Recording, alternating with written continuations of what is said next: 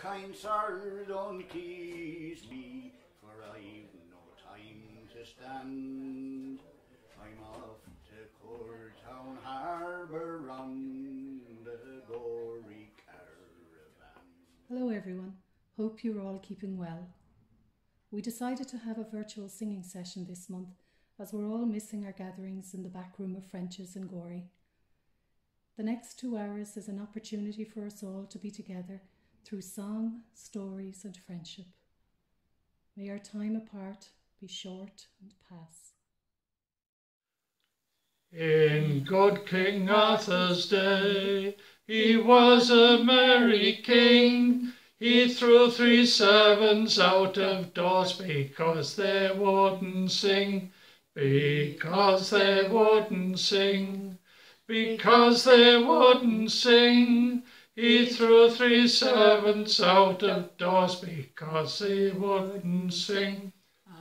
The first he was a miller, the second he was a weaver, and the third he was a little tailor. 3 thieving rogues together, 3 thieving rogues together, 3 thieving rogues together, and the third he was a little tailor. 3 thieving rogues together. Well, the miller he stole corn, the weaver he stole yarn, and the little tailor he stole broadcloth, for to keep those 3 rogues warm, for to keep those 3 rogues warm, for to keep those 3 rogues warm. The little tailor he stole broadcloth, for to keep those 3 rogues warm. Well, the miller drowned in his dam, the weaver hung in his yarn, and the devil ran off with the little tailor, with his broadcloth under his arm, with his broadcloth under his arm, with his broadcloth under his arm. And the devil ran off with the little tailor, with his broadcloth under his arm.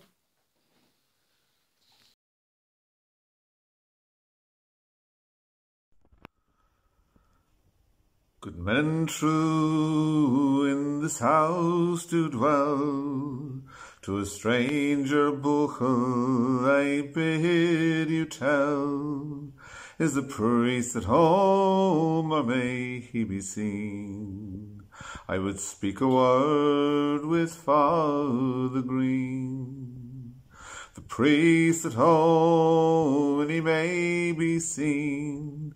Sure, it's easy speaking with Father Green, but you must wait while I go and see if the Holy Father alone may be. The youth has entered an empty hall. What a lonely sound is his light footfall. The gloomy chamber is cold and bare, with a vested priest in a lonely chair. The lad is knelt to confess his sins. In nomine Dei he begins. At mea culpa he beats his breast. In murmuring tones he speaks the rest. I cursed 3 times since last Easter day. At mass time once I went to play. I passed the churchyard one day in haste, and forgot to pray for my mother's rest. At the siege of Ross did my father fall, and at Gorey my loving brothers all. I alone am left of my name and race. I shall go to Wexford to take their place. I bear no hate against no living thing, but I love my country above my king. So, Father, bless me and let me go to die if God hath ordained it so. The priest said, "Nought but a rustling noise made the youth look up in wild surprise. The robes were gone, and in scarlet there stood a yeoman captain with fiery glare. With fiery glare and with fury hoarse, instead of a blessing, he breathed a curse. 'Twas a good thought, boy, to come here and strive, for this one last hour's your time to live.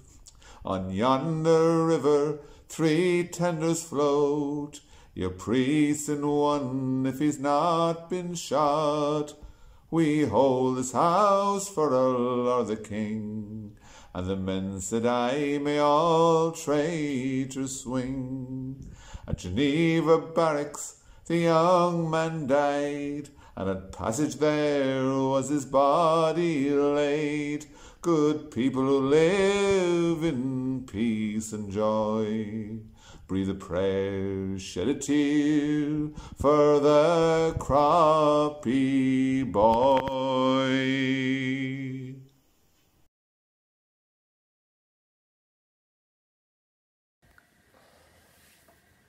A song from the Hill Street area of Wexford town, written in 1890, Carried River.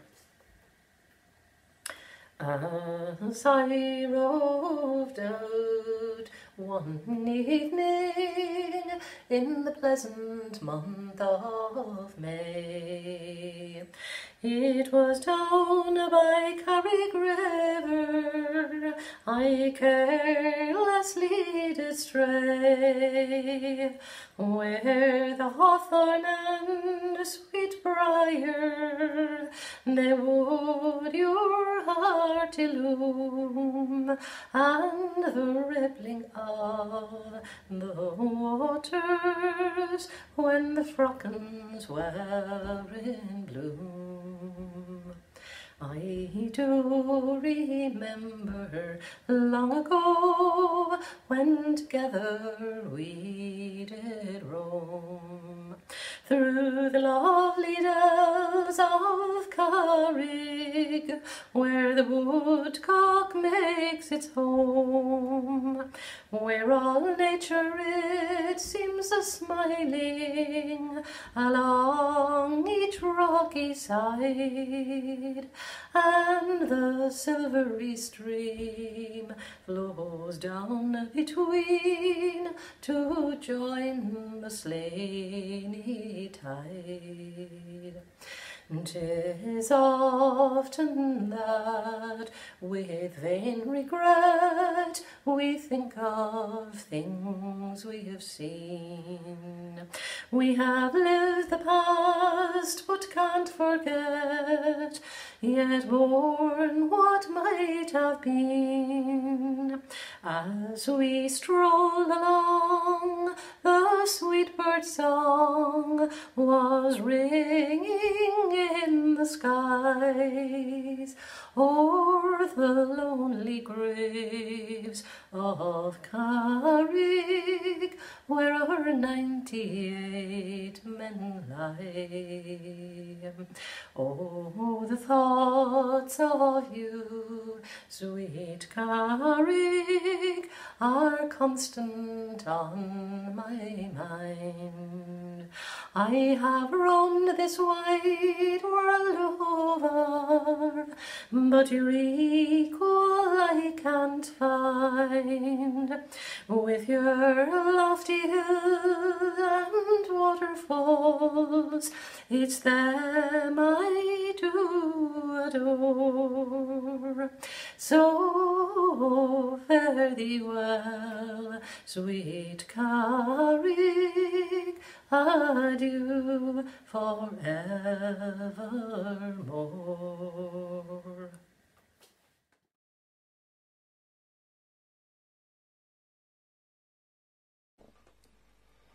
Lord Donegal. Lord Donegal, he stood at his own hall door, brushing his milk-white steed, when he was at rest by his own Queen Isabel, who hastened to bid him Godspeed, saying, "Where are you going, Lord Donegal?" She said, "Where are you going from me?" "I am going to New England, my Queen Isabel,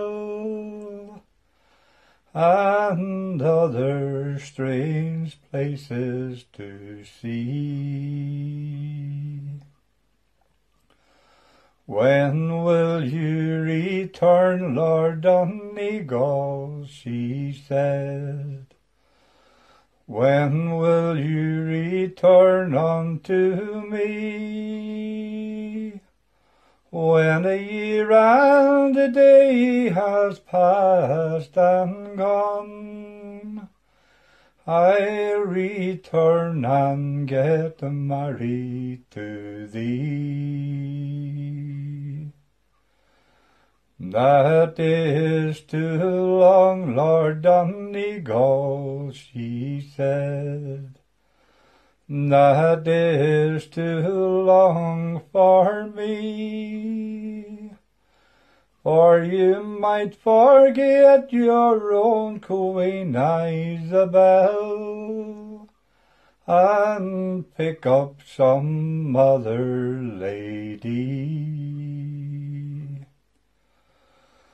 Well, he had not gone but a very short time, a day and half a year, when trouble and sorrow came into his mind, which caused him to seek his own dear.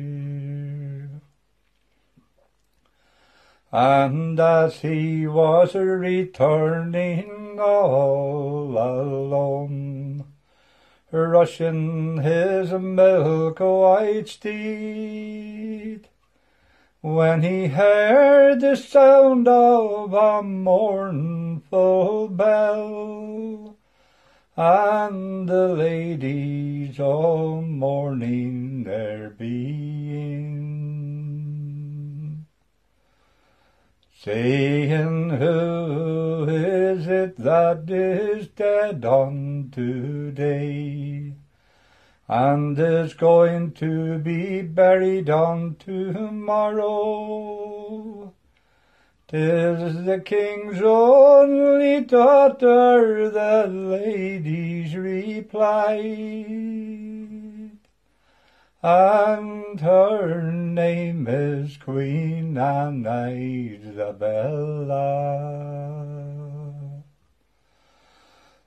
Well, he ordered the coffin right open to be, and the shroud to be torn down, when he fell a-kissing her cold pale lips, and the tears came rolling down, saying, "Now that I've kissed your cold pale lips, and you will never kiss mine, a vow and a promise I'll make unto thee, I will never kiss any but thine." Well, one of them died a death unto day, and the other a death on tomorrow. Queen Isabella died out of true love, Lord Donegal died out of sorrow. Well, one was buried in a St. Mary's church, and the other in a St. Mary's choir.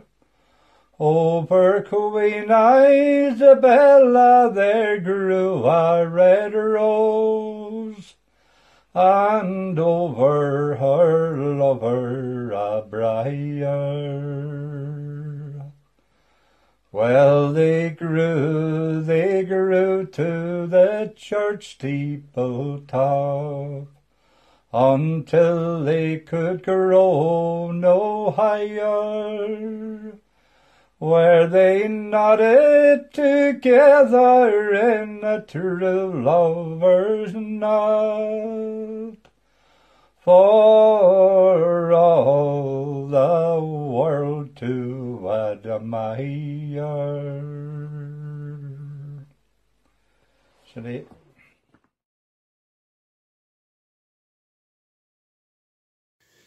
The autumn days are here again, and the night wind chilly blows. The woodland turns to golden hue, the harvest moon's aglow. I'll think again of days long past, to come no more I know, when I mowed Pat Murphy's meadow in the sunny long ago. I see again the ocean and the distant waves afar, as the maiden in the meadow strikes up dark Loch Nagar. There was music soft and tender in the wind that whispered low, when I mowed Pat Murphy's meadow in the sunny long ago. Where are the happy boys and girls who danced the gay quadrille, or the singer who warbled sweetly the burning granite mill? To hear again at sunset where sweet Afton waters flow, when I mowed Pat Murphy's meadow in the sunny long ago. Those days are but a memory like the snows of yesteryear, and when evening shades are falling, all alone I shed a tear. On my cheek I feel the soft touch of the wind that whispered low, when I mowed Pat Murphy's meadow in the sunny long ago.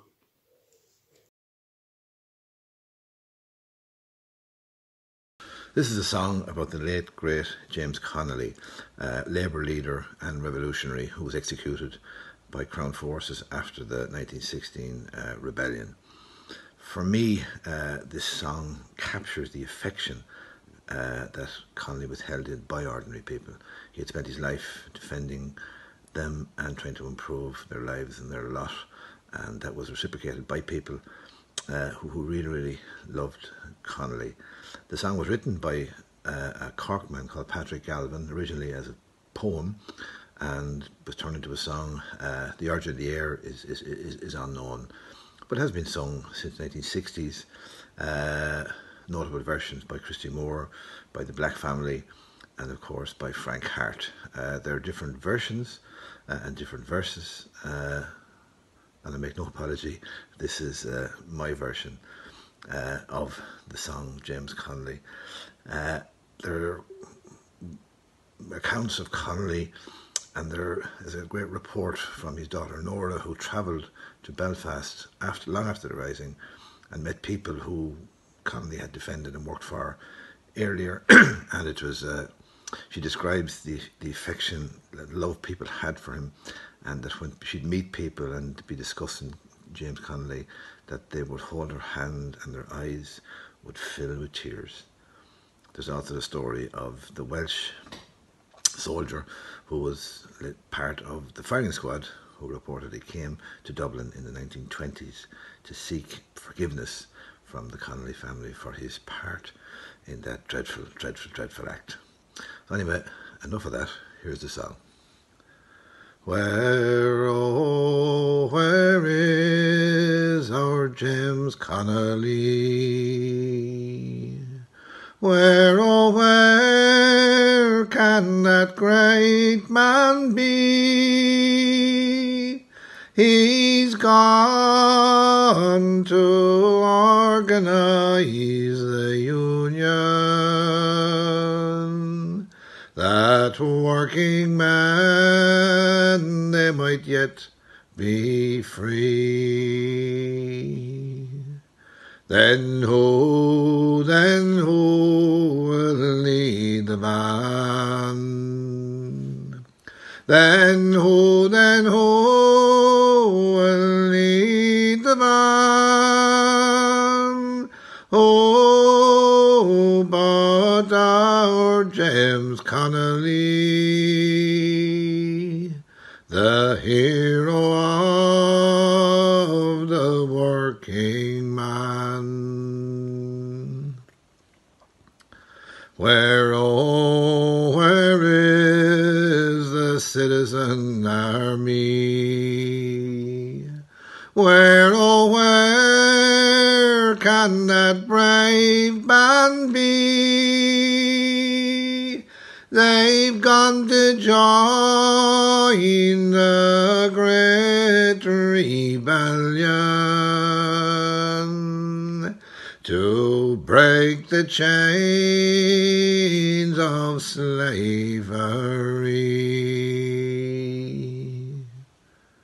Oh, carry high that burning flag. Oh, carry high that burning flag. Oh, but James Connolly, all pale and wounded, could carry high that burning flag. They carried him up to Kilmainham. They carried him up to the jail, and they shot him down on a bright May morning, and laid him in a quicklime grave. Oh, mourned the death of this great man. Oh, mourned the death of this great man. Oh, bury me down in yon green garden, and make my bearers Union men. So they buried him down in yon green garden, with Union men on every side, and they swore they would form a mighty union, that James Connolly's name might be filled with pride.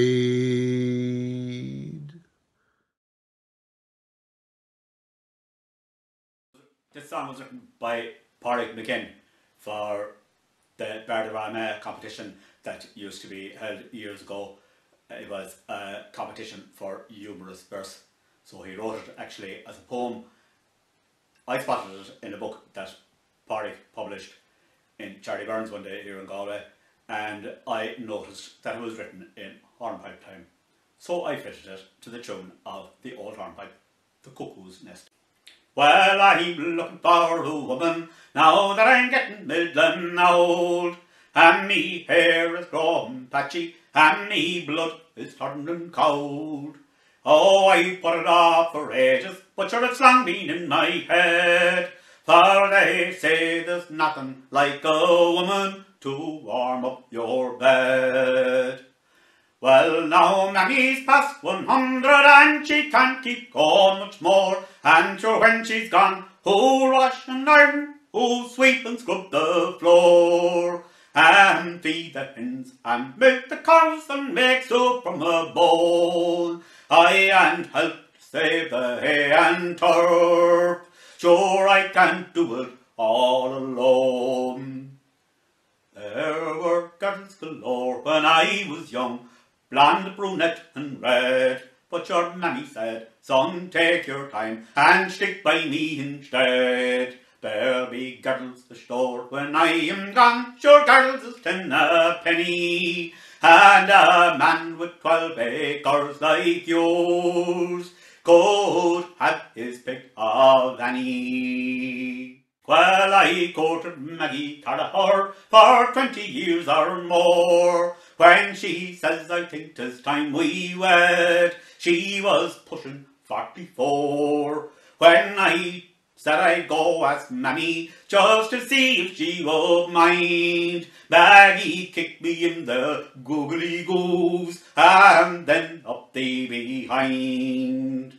When I told her, Mammy says to wait, Maggie turned to me for sure, saying, go sleep with your mammy, ya hairy humpy whore. May your schnatz hang down like rashers, may your rashers taste like schnatz.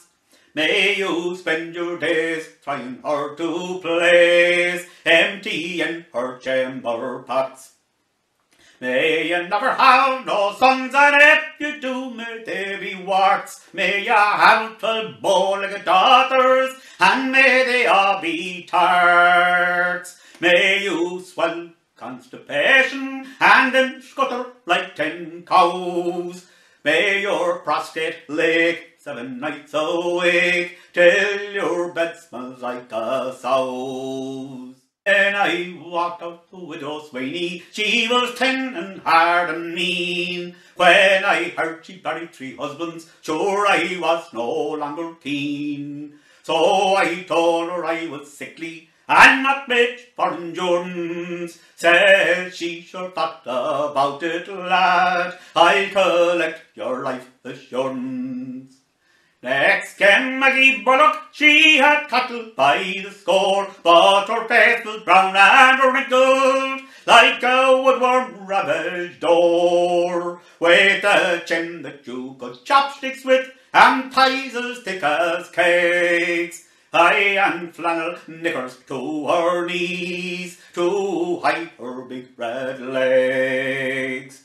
She had warts just like past chestnuts, and briary bristles on her chin, with a face like a bulldog chewing a wasp, or a plate of Bartle's sin. If I saw that face beside me in the bed some awful night, oh, I'd never see the morning, for me heart would fail with fright. But sure, Mammy says, don't mind her looks, can't you make love in the dark? But I'd rather cuddle a chimpanzee, or French kiss a tiger shark. I'd have overlooked these failings, for her bank account was full. But she had one other showstopper, an arse like a Charolais bull. Oh, 'tis here I lie at 70, 'tis nearly time I made a move. I've a decent house with a dresser, a table and a stove. I don't have tap nor toilet, I just squat behind some rocks. And if the grass is kind of scarce, sure there's loads of big green docks. Now I don't want one with lipstick, false eyelashes or mascara, nor manicures, nor hairdos, Sure the costumes are terror. Non-smoking teetotaler preferred, like you get in Ireland's own. Not one for going out to pubs, just content to knit at home. And I don't want one who dyes her hair or paints her toenails red. And I'd rather if she didn't snore or break wind in the bed. I don't mind if she slobbers, but I couldn't stand false teeth, for I'd hate to hear them clack, clack, clack, as she jaws a lump of meat. I want a girl that's natural, not a glossy painted doll, with black lead on her eyelashes and boobs like a football. I don't approve of waxing, so I don't mind hairy shanks, but a beard under her oxter like a billy goat, no thanks. I'm looking for a woman, someone young and strong and healthy, not one with airs and graces, so I don't mind if she's wealthy, with a middling decent figure and a clean and well-scrubbed face, and with God's help and Viagra, sure we'll liven up this place.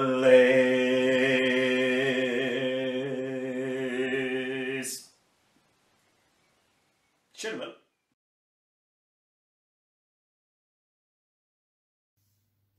Trees by Joyce Gilmore. I think that I shall never see a poem as lovely as a tree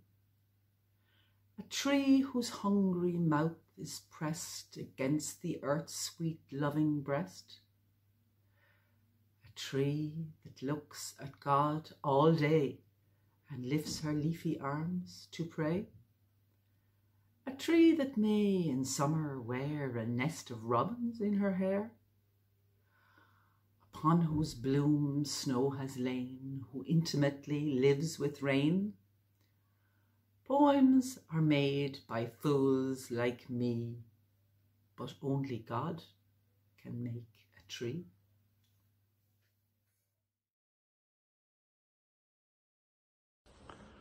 This is a song, folks, that I got from Professor Mick Maloney. A song called Off to Philadelphia.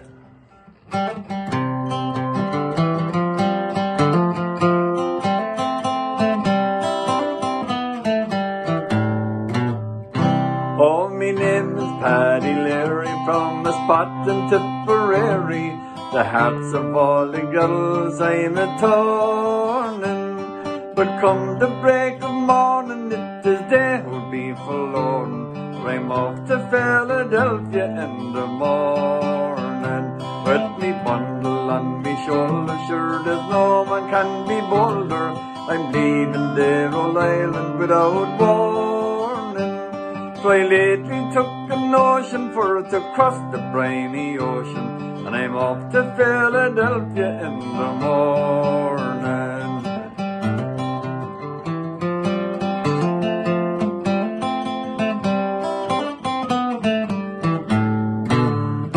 There's a girl called Kate Malone, sure I hope to call my own, to see my little cabin floor adorning. But me heart is sad and weary, how can she be Mrs. Leary, when I'm off to Philadelphia in the morning? With me bundle on me shoulder, sure there's no man can be bolder.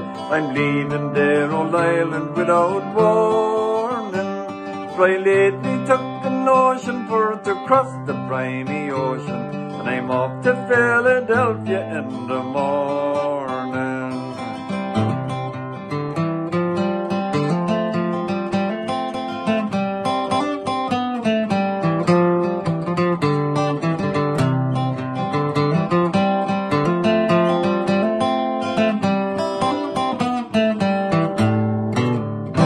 When they told me I must leave the place, I tried to wear a cheerful face, to find me own deep sorrow I was scorning.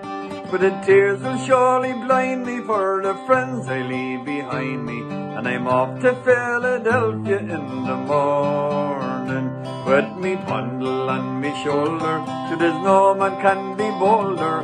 I'm leaving there old Ireland without warning, for I lately took a notion for to cross the briny ocean, and I'm off to Philadelphia in the morning, with me bundle on me shoulder, sure there's no man can be bolder. I'm leaving just the spot where I was born in, but someday I'll take a notion to come back across the ocean to my home in dear old Ireland in the morning, to my home in dear old Ireland in the morning.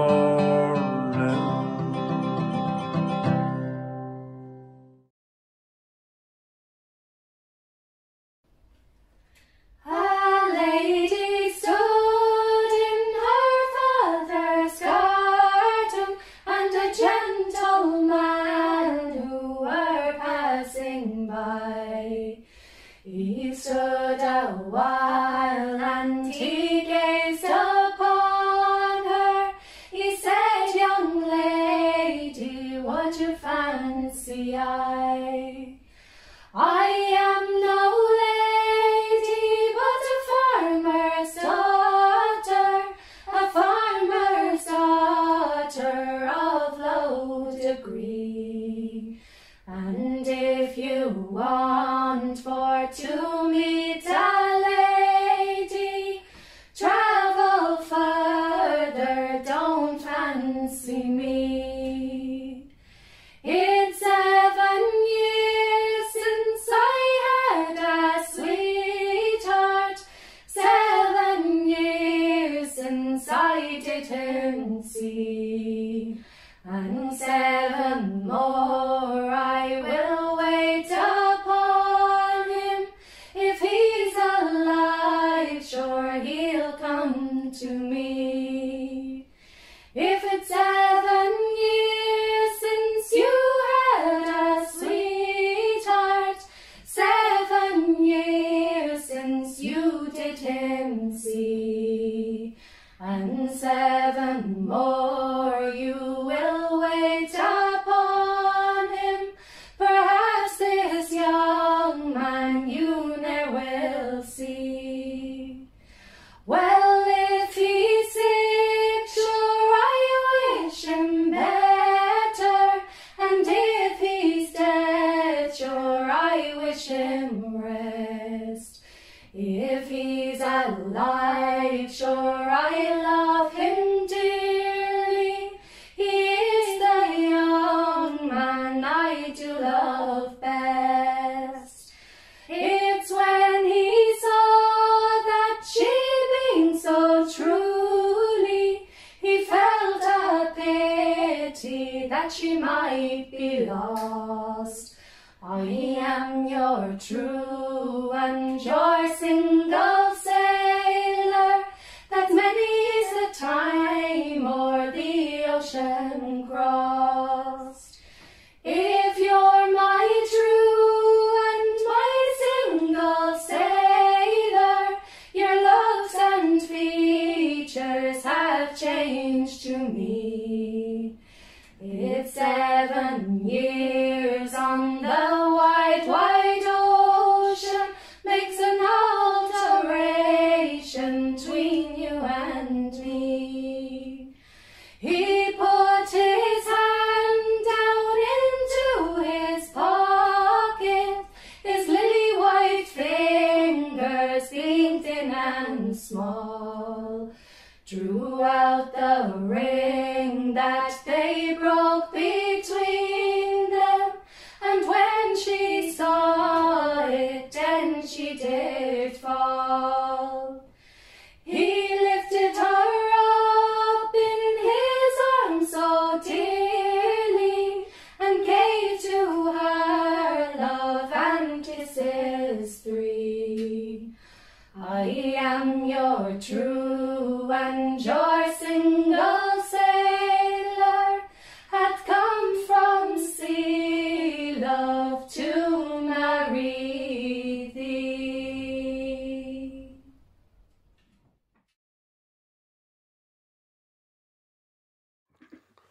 As I went a-walking on a fine summer's morning, all the birds in the bushes did warble and sing.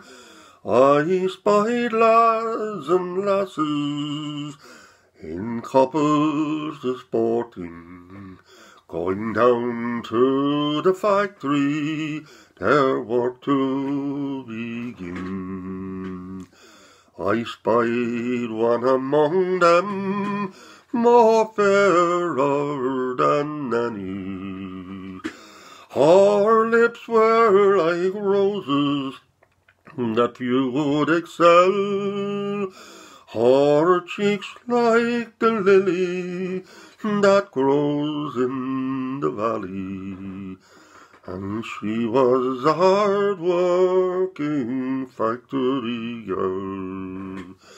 I stepped down beside her, more easily to view her, but upon me she cast such a look of disdain, saying, "Young man, have manners, and do not come near me, for although I'm a poor girl, I think it no shame. Fair maid, it's not to scorn you that I would adorn you. Pray do me one favour, tell me where do you dwell? Kind sir, please excuse me, for I have to leave you, for yonder is the sound of my factory bell. I have land, I have houses, all covered with ivy. I have gold in my pockets, and silver as well. And if you would come with me, a lady I'd make you. No more need you heed yonder factory bell. Oh, love and sensation could be my ruination. Oh, go find you a lady, and may you do well, for I'm a poor orphan with no land or relations. For I'm just a hard-working factory girl. With these words she stepped from me, and quickly she did leave me. Now it's all for her sake, I must wander away into some lonesome valley where no one will know me, to mourn for the loss of my factory girl.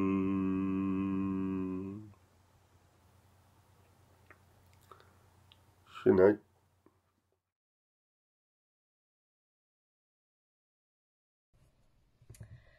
This is a song called The Flower of Finney, which was written by the poet Thomas Davis.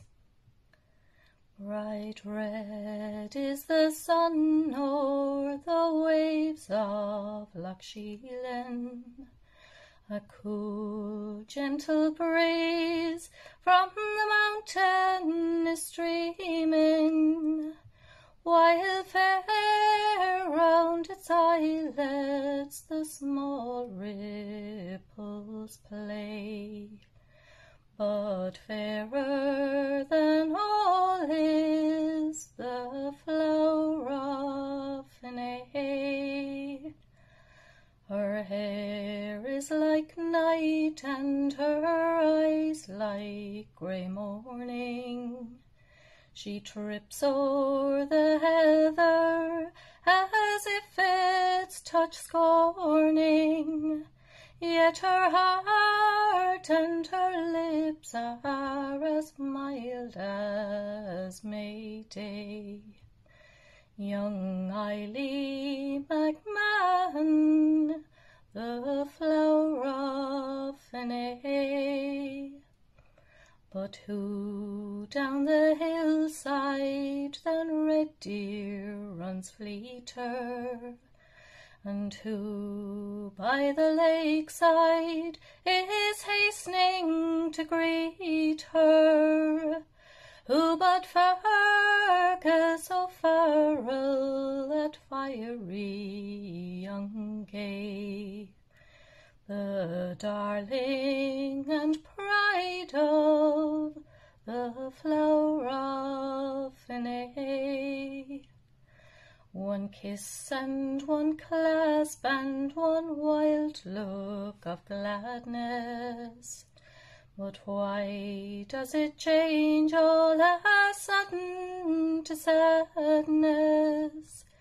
He has told his sad fortune, he can no longer stay.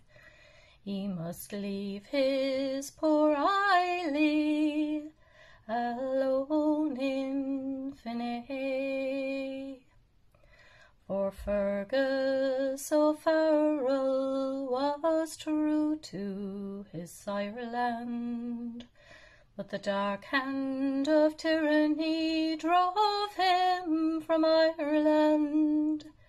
He joins the brigade in the wars far away, but he vows he'll return to the flower of Finney. He fought at Cremona, she hears of his story. He fought at Cassano, she's proud of his glory. Yet sadly she sings Shularoon all the day. Oh, come home, my darling, come home to Finney. 8 long years have passed and she's nigh broken-hearted. Her reel and her rock and her flax she has parted. She sails with the wild geese to Flanders away, and leaves her sad parents alone in Finney. Lord Clare on the field of Ramillies is charging. Before him the Sassenach squadrons enlarging. Behind him the cravats their section display. Beside him rides Fergus and shouts for Finney. On the slopes of La Joudoine the Frenchmen are flying. Lord Clare and his squadron the foe still defying. Outnumbered and wounded retreat in array, and bleeding lies Fergus and thinks of Finney. In the cloisters of Ypres a banner is swaying. Beside it a pale weeping maiden is praying.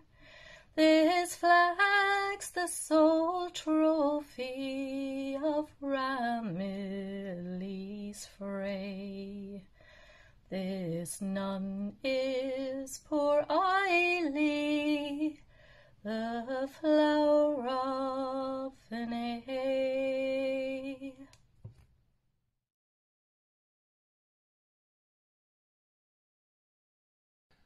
The song I'm going to sing is The Bold Shelmaliers, written by Jim Rossiter at Castlebridge in 1905.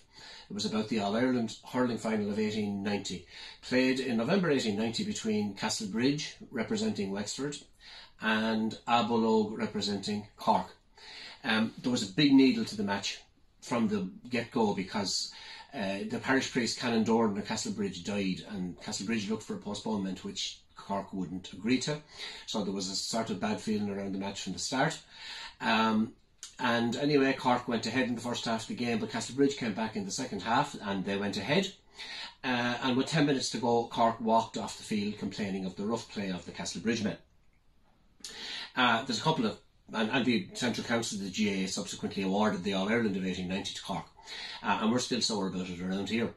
A couple of points of interest from a historical point of view. Castlebridge scored 2-2, Cork scored 1-6. At that time in the GAA, a goal trumped any number of points. So the scoring system is different than it is now. Secondly, the song references Tom the Devil, who was an officer in the North Cork militia who were sent to put down the 1798 rising, and Tom the Devil was notorious for pitch-capping rebels and general torture and bad behaviour and so on. That's about it. I got this song from the singing of Paddy Berry, who got it from the late Paddy Donoghue of Coraclow, who kept the song alive for years. The Bold Shelmaliers. In the year of 1890, for long years will be remembered, the Shelmaliers from Wexford went to Dublin by train. Leinster against Munster for the championship of Ireland. Clonturk the place appointed to finish our last game. We sent to Cork a telegram asking for a postponement, as the Reverend Canon Doran was called to God on high, asking for a little time with respect to his dying, until the week of Sunday. This to us they did deny. We would not play till after we buried our loved pastor, who glorified his master for over 50 years. In the cemetery we laid him, and then we went to play them, determined for to beat them. We're the Bold Shelmaliers. At 20 minutes after 1, when this great game it had begun, the Cork men won the toss and they tried our boys to tame. And while the wind was high, some experiments they did try, and with the Castlebridge men played a fast and thrilling game. The ball went up and down, back across and all around. The Cork men had the best of it, for them there were loud cheers, but the Emmet's men intended their goal would be defended, and win before it ended would the Bold Shelmaliers. The half-time whistle it grew shrill, and the Emmets got the wind. The play not in their favour now for 15 minutes more. 6 points and a goal, that was the whole. I'll tell you for certain that the Cork men did score, but the Bridge men got the leather, and they all went down together, and the shouts came from all Leinster, you have ended their career. And the Emmet's men expressing said, we'll teach you a lesson. Made 2 goals in succession for the Bold Shelmaliers. When the Cork men got spun out, they complained of the roughness when they saw they were defeated on a score of 2-1. And the referee inclined with great quickness of mind, and bade them leave the field, says he, I've left you there too long. The longer Cork remained that day, the more the bridge would beat them. Before they did defeat them, they were as swift as deer, but forlorn, sad and dreary, worn out, weak and weary, away ran Abolog from the bold Shelmaliers. I'll give to you the forwards, George Sinnott and Pat Furlong. Pat Devricks and Bill Fortune were a driving force that day. Jack Leary and Will Doran, they were the boys for scoring, and 2-1 they'd goal them for the bold Shelmaliers. Our middle piece being twice as strong, John Roster and Bill Furlong, Jim Murphy and MacDonald were the boys that laid them low. Every time they'd meet them, they'd put the Cork men sleeping. You'd swear there was a waking, for no sign of life did show. Tom Murphy and Will Neville, they began to lay them level, when they thought of Tom the Devil with his pitch cap and his shears. Cork first tried to win by moaning, but when the Greens were scoring, they flew like Anchicorums from the bold Shelmaliers. There was Larrin, Martin Lacey, Tom Devricks and Owen Daly, Jim Fogarty and Will Leary were our two great men of fame. There was George and Michael Brown, who hurled the ball well up and down, and our captain Nicholas Daly, who played a hero's game. I've given you the 21 with muscle, bone and sinew strong. I pray God will their days prolong, for many and many's the year. With their Emmett's costumes wearing, no heroes looked more daring than the champions of old Erin, the bold Shelmaliers. Up the shells. This is an English translation of Our Own Winche, or the Song of Muinish.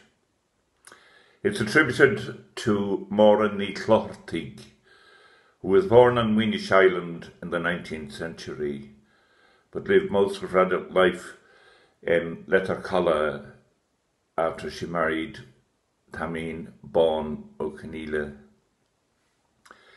Her dying wish was that her remains should be ferried across to Muinish for burial, but when she died, a fierce storm blew up which lasted for 3 days, and she was buried in Lettercalla. I'll do the first verse in Irish, and I'll continue with an English translation. Dá moin trí léigi warigi, nuair sléite wado hir, go ní nach bheo neach lum ach an etchin glas is free. An snakte sé do hús a jas, san ghuí gáwúd ag tíim, tá moine chorál am a hemín bháin, nír a wadad lum a ní. If I were 3 leagues out to sea, or on the mountains high, with no living thing for company, but the lonely curlew's cry, with the blinding snow around me blowing, and the north wind driving strong, if I were talking to my Tamín Bán, the night would not be long. Oh God, what will I do at all? This winter is turning cold, and I won't hear my children call when the bell for me is tolled. It breaks my heart from them to part before the springtime of the year, with the green leaves growing on every tree and the cuckoo loud and clear. Go make for me a coffin fine from the boards of oak so grand, to Muinish sent for Shan O'Hine, let the work be by his hand. Then tie a ribbon in my hair, place my cap upon my head, and let 3 young girls from the hill be there to mourn me lying dead. And when I die, if my family are there to close my eyes, 'tis they will wake me decently for 3 long days and nights, with the white clay pipes going round the room, and the whisky flowing free, and Pauline Moore will ferry me home, if his Pucón can put to sea.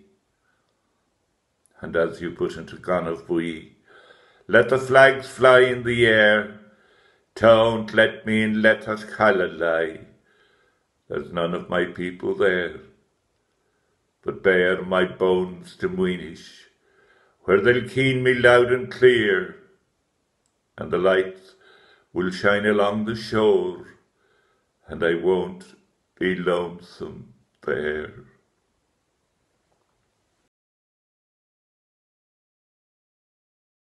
The first day of April I'll never forget. 3 English lassies together they met. They mounted their horses and swore solemnly that they would play a trick on the first man they see. With me falderall daddy, falderall daddy, falderall daddy, sing falderall day. Now Campbell the drover went riding that day, and soon he encountered these lassies so gay. They reined in their horses, and he did the same, and in close conversation together they came. With me falderall daddy, falderall daddy, falderall daddy, sing falderall day. They asked him to show them the way to the inn, and would he drink whiskey or would he drink gin? Then Campbell made answer and said with a smile, sure I long for to taste the strong ale of Carlisle. With me falderall daddy, falderall daddy, falderall daddy, sing falderall day. They called in the servants and started a dance. They ordered the landlord to spare no expense. They danced the next morning till 'twixt 8 and 9, and they called for their breakfast and afterwards wine. With me falderall daddy, falderall daddy, falderall daddy, sing falderall day. They mounted their horses, alas and alack, it dawned on the landlord they weren't coming back. He said, my dear Irishman, I am afraid that those 3 English jokers a trick on you played. With me falderall daddy, falderall daddy, falderall daddy, sing falderall day. Never mind, said old Campbell, if they've gone astray. I've plenty of money the reckoning to pay, but sit down beside me before that I go, and I'll teach you a trick that perhaps you don't know. With me falderall daddy, falderall daddy, falderall daddy, sing falderall day. I'll teach you a trick that's contrary to law. 2 kinds of whiskey from 1 cask to draw. The landlord being eager to learn of this plan, straightway to the cellar with Campbell he ran. With me falderall daddy, falderall daddy, falderall daddy, sing falderall day. He soon bore a hole in a very short space. He bade the landlord, put your thumb on this place. He soon bore another, place your other thumb here, whilst I for a tumbler must run up the stair. With me falderall daddy, falderall daddy, falderall daddy, sing falderall day. He mounted his horse and was soon out of sight. The ostler came in a terrible fright. He searched the whole house high up and low down. Half dead in the cellar his master he found. With me falderall daddy, falderall daddy, falderall daddy, sing falderall day. Go fetch that bold Irishman, loudly he cried. I fear he has vanished, the ostler replied. He said, my dear landlord, I am afraid that Campbell the drover a trick on ye played with me falderall daddy. Falderall daddy, falderall daddy, sing falderall day.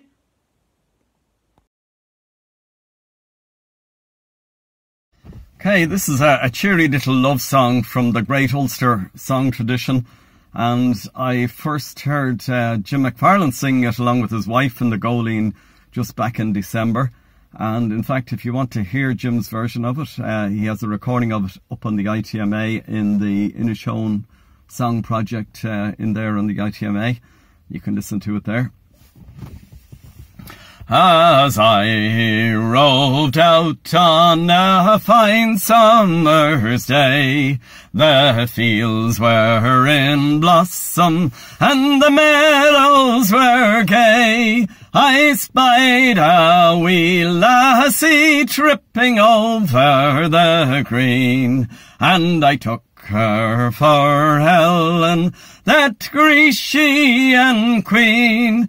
That Grecian queen, that Grecian queen, and I took her for Helen, that Grecian queen. She's admired by others, I know them right well, every morning to view that sweet spot where she dwells, beneath the hawthorn at the brink on yon hill. May she never marry, but think on me still, but think on me still, but think on me still. May she never marry, but think on me still. Me parents died on me, and it's all for their sake, and oft times it causes my poor heart to break. But the more I think on it, the more I will say that there's no one will be mine but the wee lass on the brae. The wee lass on the brae, the wee lass on the brae. For there's no one will be mine but the wee lass on the brae. Oh, and faith, there's a decline over yon far off sky, and it's off to my darling, like a lightning I'll fly. If the night were as long as the long summer's day, I would cheerfully sit with the wee lass on the brae, the wee lass on the brae, the wee lass on the brae. I would cheerfully sit with the wee lass on the brae. So fare thee well, darling, I love you the best, and may you be happy, and may you be blessed, and may you think on me when I'm far away. For there's no one will be mine but the wee lass on the brae, the wee lass on the brae, the wee lass on the brae. For there's no one will be mine but the wee lass on the brae, the wee lass on the brae, the wee lass on the brae. For there's no one will be mine but the wee lass on the brae.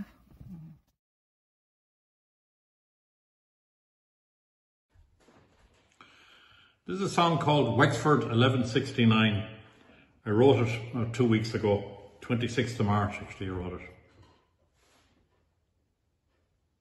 The loo of the cattle booms like a foghorn, away in the distance cross fields gold with corn. The Normans knew good land when they crossed the sea, were in heaven by landing at Bannow. Brought rabbit, built warrens for fodder for horse, they're the reason our ditches are riches in gorse. Their pastorals lifted our Irish love songs. Yes, the Normans gave blood to our Shannows. In my own case, grandparents were one from each side. MacBrannan took Fitzmaurice to have as his bride, and the Phoebon O'Darty to his joy and pride. Well, he married a Welsh from Paleron. They gave us most of our towns, yes, and parish set up, but they were the bloodhounds and we a mere pup. Their castles and baileys, though impressive to view, were built to keep us with the horses. Primogeniture splintered our leaders or chiefs, as they tightened their laws, making most of us thieves. The Thua and Clon in the dung heap were thrown. We were there to cut wood and draw water. In my own case, grandparents were one from each side. MacBrannan courted Fitzmaurice to have as his bride, and the Phoebon O'Darty to his pride and joy. Well, he married a Welsh from Paleron. But in time, Gael and Gaul learned to live side by side, and to choose one another to be groom and bride. We were glad for some years to have a Fitz in the goal, and another as a mentor and trainer. The Barretts, the Bennetts, the Blakes and the Browns, Curtis and Dillons and French built our towns. Devericks and Lambert and walls of renown, with Harper and Hussey and Nagle. In my own case, grandparents were one from each side. MacBrannan courted Fitzmaurice to have as his bride, and the Phoebon O'Darty to his joy and pride. Well, he married a Welsh from Paleron.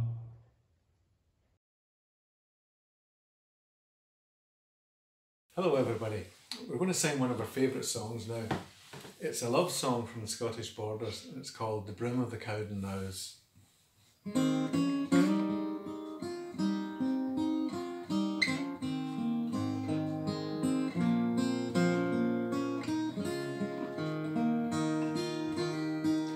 How blithe was I each morn to see my lass come over yon hill. She'd jump the bun and she'd run to me. I'd greet her with goodwill. Oh, the broom, the bonny, bonny broom, the broom of the Cowden Knowes. Fain would I be in my own country, heard in her father's yard. Hard fate that I should banished be, to gang wearily and mourn, because I love the fairest lass that ever yet was born. Oh, the broom, the bonny, bonny broom, the broom of the Cowden Knowes. Fain would I be in my own country, heard in her father's yard.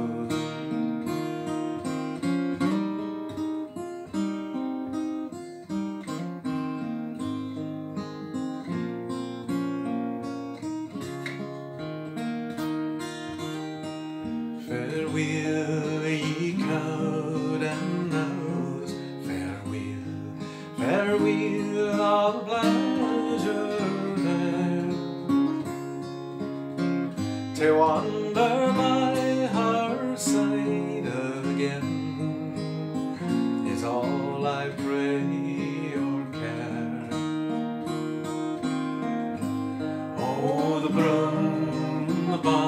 bonny broom, the broom of the Cowden house. Fain would I be in my own country, heard in my father's yell.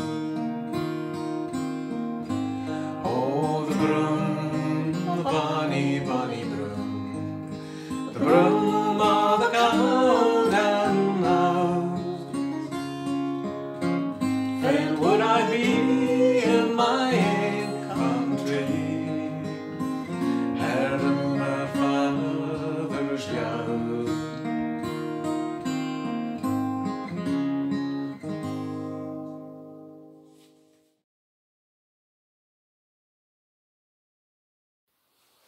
The Bonny Black Hare by Martin Carthy.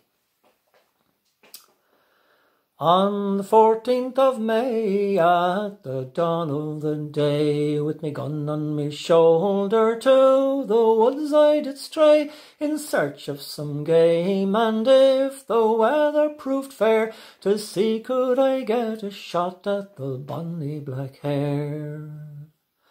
Well, I met a young girl there, her face like a rose, her skin was as fair as the lily that grows. I said, me fair maiden, why ramble you so? Can you tell me where the Bonny Black Hare do go?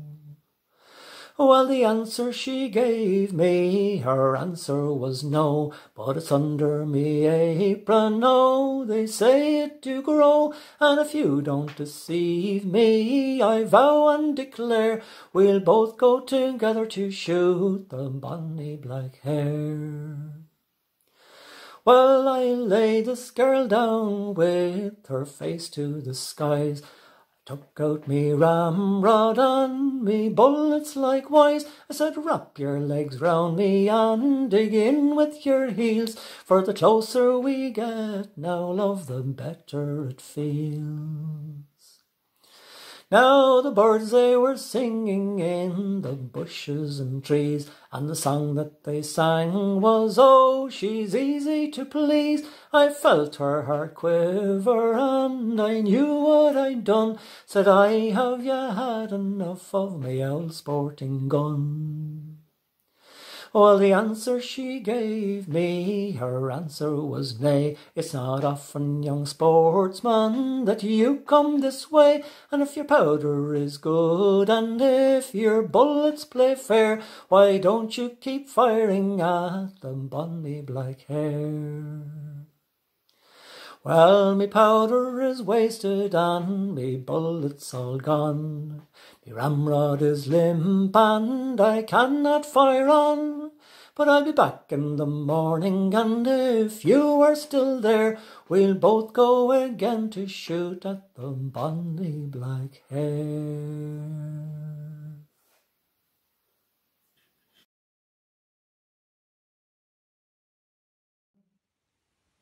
Or Go to Lane, written by Jack McCutcheon in 1957. The good old county Wexford is a pleasant place to be. The colleens, they are beautiful and there's lovely scenery. But near the village of Folks's Mills is a spot I must explain. It's Ireland's leading motorway called the Gutter Lane.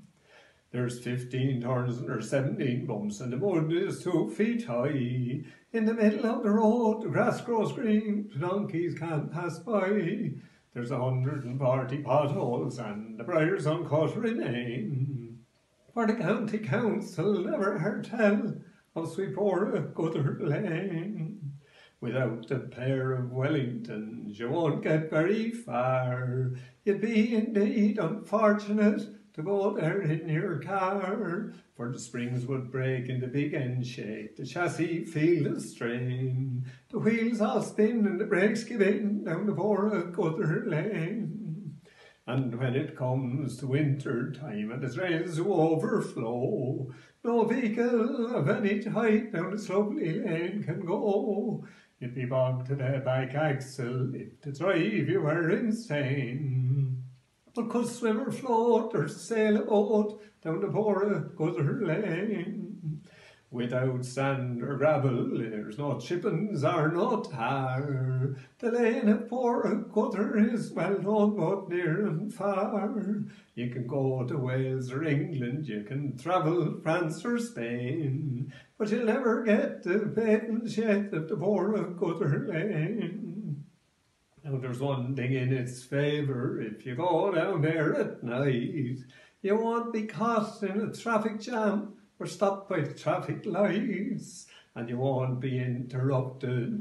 If courting you can't complain, you can stop all night with your darling down the Gutter Lane. There's 15 turns and there's 17 bumps, and the mud is 2 feet high. In the middle of the road the grass grows green, the donkeys can't pass by. There's 140 potholes and the briars uncut remain, for the county council never heard tell of sweet Gutter Lane.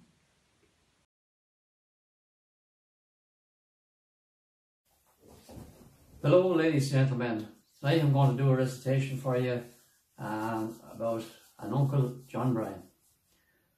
My Uncle John Bryan lived with his mother, a widow woman aged 94, but she died of a sudden after eating black pudding from a pig that died 3 weeks before. Oh, John, he was sad, for it was the only pig that he had, and now it lay dead at his feet.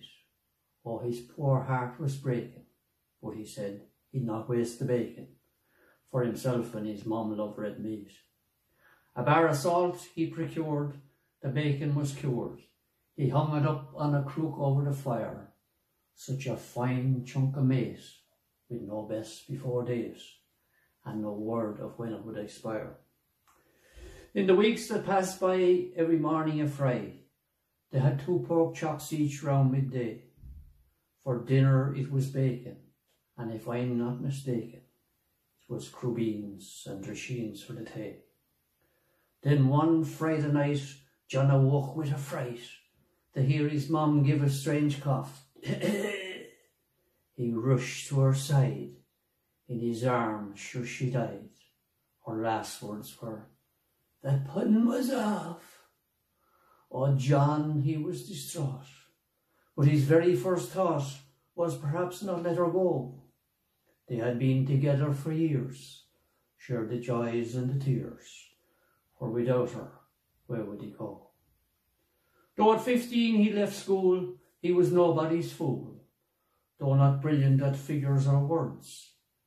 But from a tutor named Bernie, he learned taxidermy, how to stuff small animals and birds. So armed with this knowledge from St. Peter's College, he set to work with great care, and he worked through the night so that his mum would look right. He even put a perm in her hair.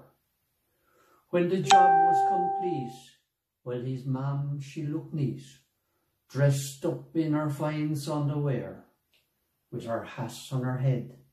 If you didn't know she was dead, well, by God, you'd never have guessed it. Now, a week prior to her death, his mum expressed a regret that to the seaside she had never gone, for she felt an old dip might cure her bad hip. "We'll go for your birthday," said John. So to keep her alive until she reached 95, well, that was John's only intention. But first things came first, and John feared for the worst when he went down to town for a pension. The postmistress said, "John, how's your mum getting on? I hope that she's feeling okay." Said John, "She's all right. She had a very quiet night, and she's not been complaining today." It was the July 1st Friday. John prayed for a dry day. He took his mum out to the line. He set her up in a pose as though she was pegging out clothes, and he thought to himself, she looks fine. Father Brown called around. John made not a sound as he hid in behind the plum tree. "How are you, Mrs. Bryan?" John croaked out, "I'm fine, but I'll not be bringing in for the tea." Well, her birthday rolled on. It was the 6th of July. John backed the car up to the door. He loaded his mum and some brown bread and jam, and they both set off for Tramore. When he reached the seashore about 3:15, John found a quiet spot on the beach. He had £20 in a jar, cost him £3 for the car. That left him with £8.50 each. He pulled out a deck chair, put his mum sitting there, as though she was having a nap, poured himself a small paddy and his mum a my waddy, and left Ireland's own on her lap. John was soon fast asleep. The waves rolled in from the deep, and the tide crept closer to shore. It swirled around his mum's body, spilled her glass in my waddy, but John just continued to snore. Oh, he awoke with a shock. Oh, it was now near 9 o'clock. The tide had come in and moved on. The sun was now low. He said, "Mammy, we'll go." But your mammy was already gone. He looked out over the tide. "Oh, mammy," he cried, as he watched her sail over the foam. With a tear in his eye, he waved her goodbye, then packed up his stuff and went home. Though his ma was recovered, his deed was never discovered. They said a woman drowned aged 94. But John, he knew better, and he'd never forget her, nor the birthday they spent in Tramore. Thank you. The night was dark round Limerick, and everything was still. It was for the foe in ambush. We lay beside the hill. Like lions bold we waited to dash upon our prey, as we rode with Sarsfield at our head at the dawning of the day. From Dublin came the foemen with guns and warlike store, to take the town of Limerick.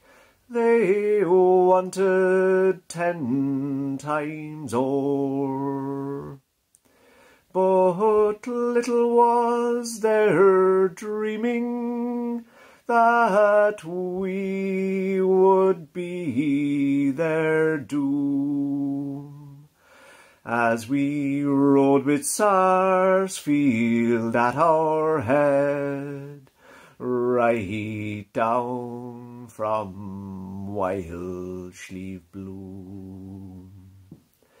At the lonely hour of midnight, each man leapt on his steed, and through the town of Cullen we dashed with lightning speed, and o'er the hills we thundered to Ballaniti's walls, where lay the foe securely, with guns and arms and all. They asked us for our password, and Sarsfield was the man. Oh, here I am, our general cried, as down on them we ran. Oh, had we breached the firmament, the moon and stars gave light, and for the battle of the Boyne we had revenge that night. Loud laughed our gallant general as fast we rode away. And many's the health we drank to him in Limerick town next day. Here's another health to Sarsfield, who led us one and all. We blew up the Royal Artillery at Ballaniti's walls.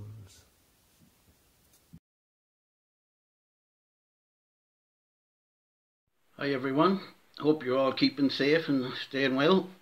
This is a little song from the north of Ireland called The Mountains of Pomeroy. The morn was breaking bright and fair, the lark sang in the sky, as the maid she bound her golden hair, with a bright glance in her eye. For who beyond the gay green was awaiting her with joy? Oh, who but her gallant Renardine on the mountains of Pomeroy? Full often in the dawning hour, full oft in twilight brown, he met the maid in the woodland bower, where the stream comes foaming down. For they were faithful in their love, no wars could e'er destroy, no tyrant's laws touched Renardine on the mountains of Pomeroy. My love, she cried, I'm sore afraid, for the foeman's force and you.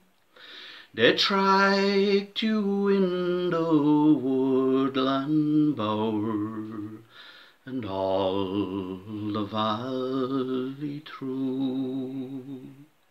My kinsmen frown when you are named, your life they would destroy. Beware, they say, of Renardine on the mountains of Pomeroy. Fear not, sweetheart, he said, fear not the foe for me. No iron chains shall e'er entwine the arm that would be free. O leave your cruel kin and come when the lark is in the sky, and it's with my gun I'll guard you on the mountains of Pomeroy. The morn had come, she rose and fled from her cruel kin and home, and bright the woods and rosy red the tumbling torrents foamed. But the mist came down, and the tempest roared, and did all around destroy, and the pale drowned bride met her Beannachtaí on the mountains of Pomeroy. An outlawed man in a land forlorn, he scorned to turn and fly, but he kept the cause of freedom safe on the mountains of Pomeroy.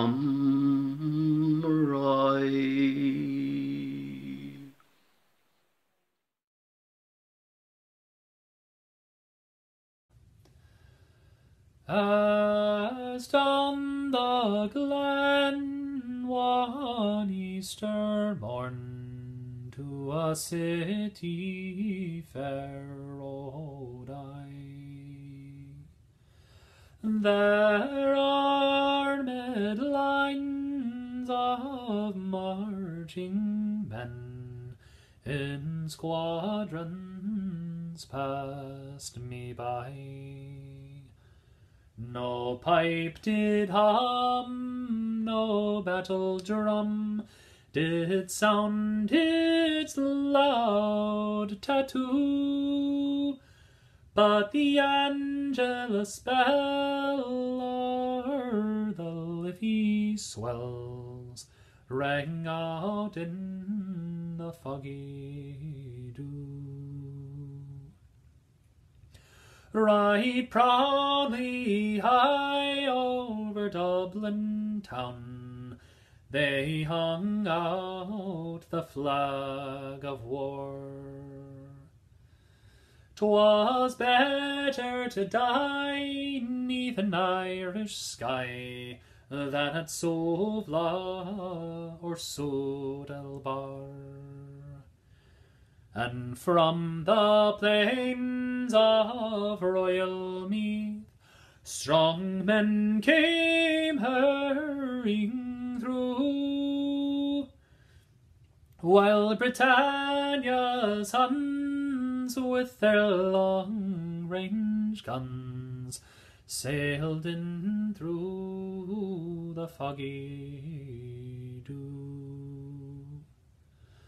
'Twas England bade our wild geese go, that small nations might be free, but their lonely graves are by Suvla's waves o'er the shores of the great North Sea. But had they died by Pierce's side, or fought with Calbro, their graves we'd keep where the Fenians sleep, 'neath the shroud of the foggy dew. but the bravest fell, and the requiem bell rang mournfully and clear. For those who died that Easter tide in the springtime of the year, the world did gaze in deep amaze at those fearless men, but few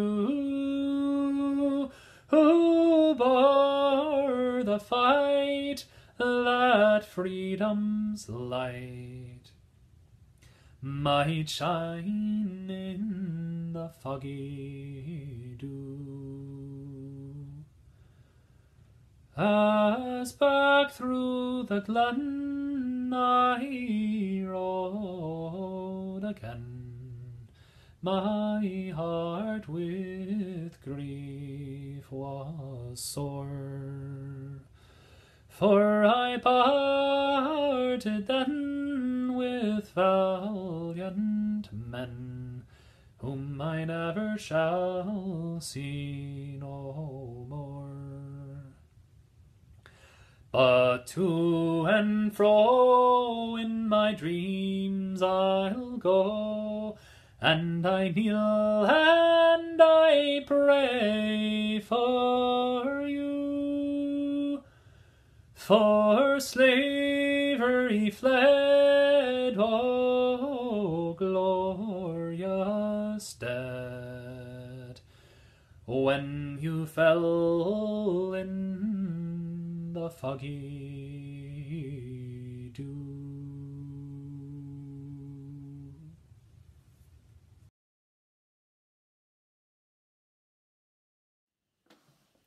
Do you've kind of sort of gonna give a go to the Bold Fenian Men, and the washing machine is my accompaniment in the background, so apologies about that.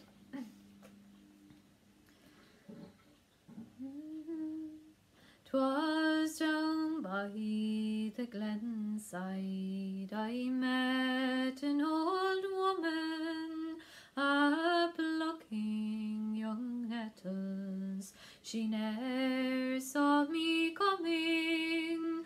I listened a while to the song she was humming. Glory, oh, glory, oh, to the Bold Fenian Men.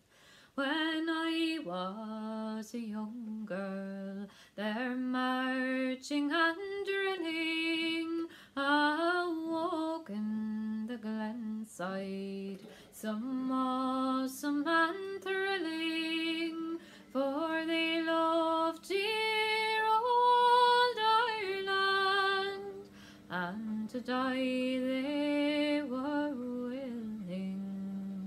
Glory, oh, glory, oh, to the Bold Fenian Men. Some died by the glen side, some died by a stranger, and wise men have told us their cause was a failure, but they loved dear old Ireland, and they never feared danger. Glory, oh, glory, oh, to the Bold Fenian Men. I went on my way, God be praised that I met her, be lifelong or short, sure I'll never forget her. We may have brave men, but we'll never have better. Glory, oh,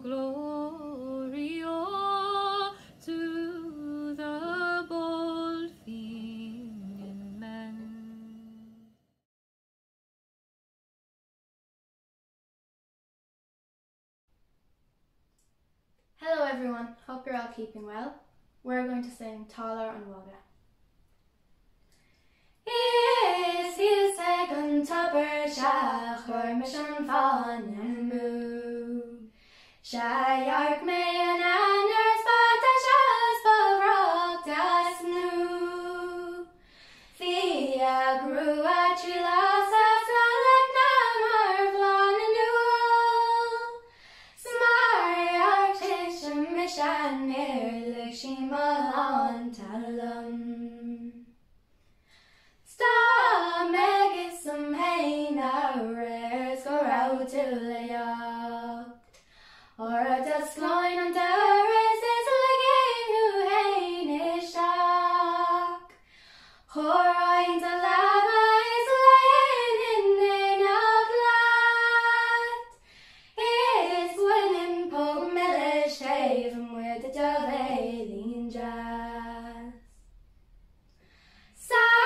Halor wagani fosig me marar. A posig man farud auges gord moyak.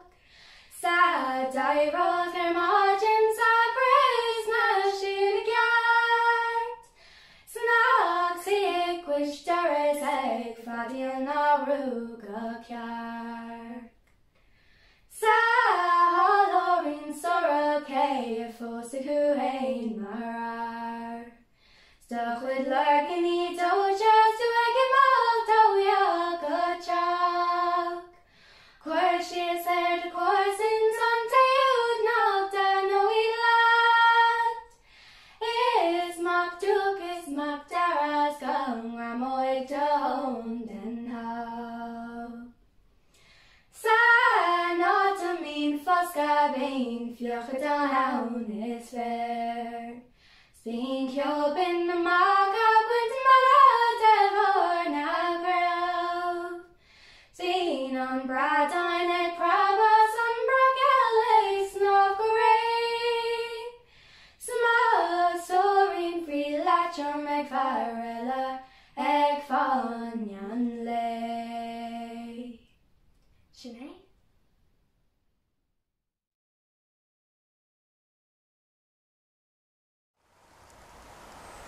The beans are flowering on Bannow Moor, and the corn is sprouting outside the door.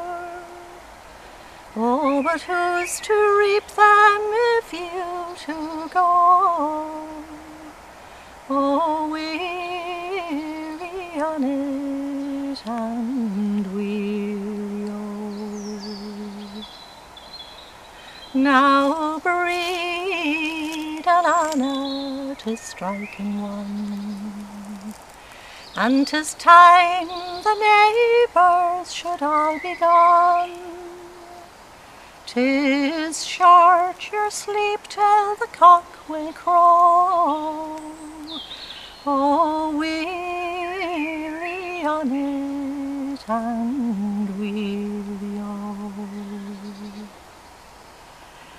I'll leave you finish the eight and read, for the more I see of it, the more I feel all the pride of Ireland so long ago. Oh, weary on it and weary oh. Now, James Acushla, we're tired to pray, and a single decade is all we'll say. The boat is early and the clock is slow. Oh, weary on it and weary oh. Beside the Grishak I sit and doze. I darn on their stockings and I hear their clothes, all starched and ironed and white as snow. Oh, weary on it and weary oh, do she rolling 'tis morning now. I will light the fire and I'll milk the cow, but I'll never call you again, I know. Oh, weary on it and weary I watched them waving up Carrickhill. I heard them crying and I hear them still. The summer sunshine has turned to snow. Oh, weary on it and weary